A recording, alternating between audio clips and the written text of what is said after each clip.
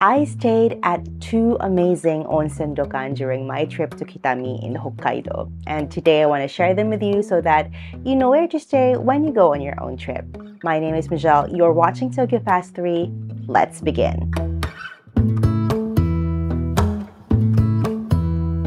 The first ryokan we stayed at was Shiobetsu Tsurutsuru Onsen. This is closer to Kitami's main attractions, which are the Daiichi Aquarium and the Kitakitsune farm. The name Tsurutsuru means silky smooth in Japanese, and that's exactly what happens to your skin when you bathe in their hot springs.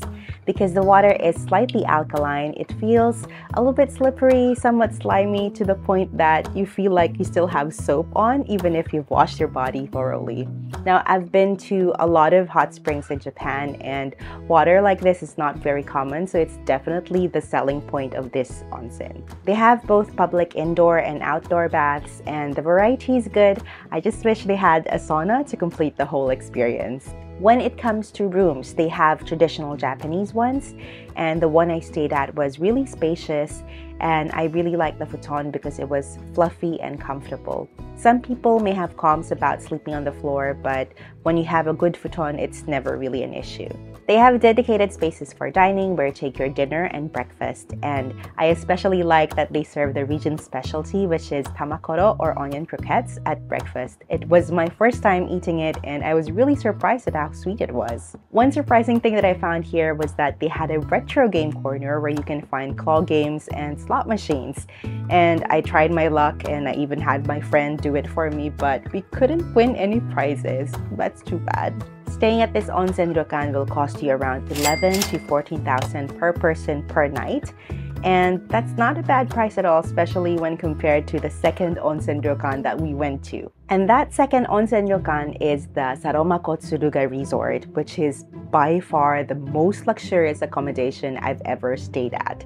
It overlooks Lake Saroma, which is close to the Wakka Nature Center, which was my favorite part of the trip, pedaling through really nice grassy fields. When it comes to hot springs, they have both indoor and outdoor public baths, as well as a sauna, which I was very happy about. The hot springs actually occupy two floors. The one on the first floor is Japanese style, while the one on the second floor is Scandinavian style. The rooms were absolutely gorgeous. The one I stayed at had a sitting room the size of a regular business hotel. Breakfast and dinner were both buffets, and the selection was amazing. They had a good variety of fresh seafood as well as cooked meat, steaks, anything you can think of under the sun. And I'm kind of racking my brain as to why I don't have any pictures and videos of the food, but I guess I was just really indulging in it too much. Oh, and they also had a ping pong area, which my friend and I had a good go at after dinner. It was really fun. Now, if you're wondering about the price, this one will cost you around 12,000 to 35,000 per person per night.